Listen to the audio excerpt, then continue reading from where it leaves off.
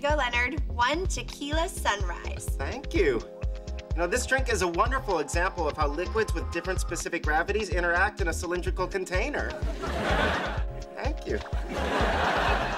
Okay, Raj, what'll it be? Whatever you recommend. How about a grasshopper? I make a mean grasshopper. Okay, good, coming up. Sheldon, what are you gonna have?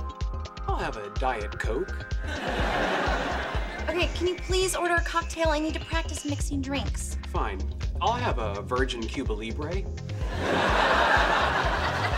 That's rum and Coke without the rum. Yes. So Coke. Yes. And would you make it diet? There's a can in the fridge. Cuba Libre traditionally comes in a tall glass with a lime wedge. Then swim to Cuba.